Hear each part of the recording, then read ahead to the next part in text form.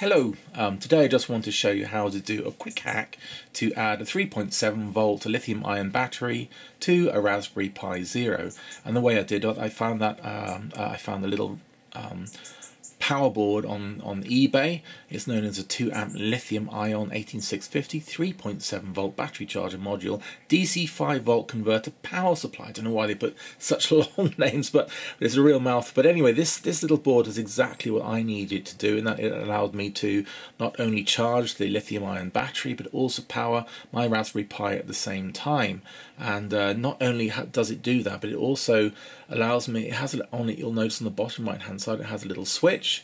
If I press it once, it will allow me to turn the device on, and if I press it twice, it will turn the device off. On the bottom left hand side, you'll find there's 4 little LEDs which indicate the charge on the battery, and on the top here you'll see 6 pads. If I turn over, you find the top 2 pads allow me to connect an external power supply, and the 2 middle ones allow me to connect my lithium ion battery, and the 2 end ones I can connect my device like the Raspberry Pi Zero. But what I found was the real hack about this little board. If I look at the back of a Raspberry Pi Zero, you'll notice that on the power connector of the Raspberry Pi Zero, behind it, underneath it, on the micro USB, there are 2 little pads there, and one on the left hand it's negative, on the right hand it's positive.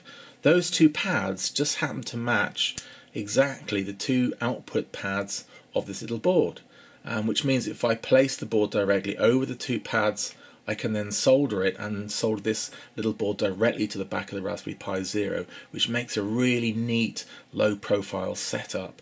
And those other 2 pads I can then attach my lithium ion battery and a little connector. So I'm just going to show you that now, and with one I made a bit earlier. And here it is. We attached that board. We soldered the 2 pads at the top there, which connected to the Raspberry Pi behind. We also attached a little connector which allows me to plug in a lithium ion battery, and I put 2 wires down to a micro USB connector here, which allows me to charge and also power my device at the same time. So here's the moment of truth. If I plug in my lithium ion battery and plug that in, let's just see that operate now. So let's plug that in,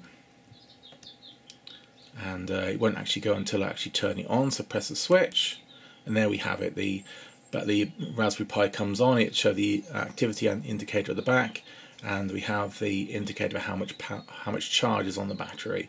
So I can attach any sort of battery with this sort of setup. It's nice and neat. Ideally I should use Kapton tape to hold it all together. I use a little sticky pad underneath there, but that makes a really neat little quick way of adding a lithium ion battery in just 10 minutes with a few little solder joints, and I'm away, making some nice little low profile device, especially if you're going to 3D print it. Anyway, I thought I'd share that with you today, and I hope you enjoyed it. Thanks for watching.